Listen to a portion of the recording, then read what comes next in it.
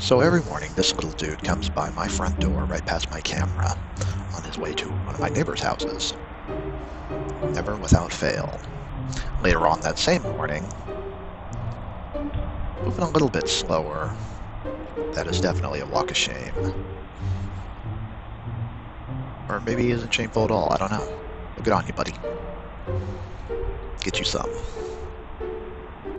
2 nights later, coming back from the neighbor's house once again. Haven't had his fun, at least one of us is. A night later. Every single night, damn dude. Hey, that's a different cat. Where'd you come from? There's our guy.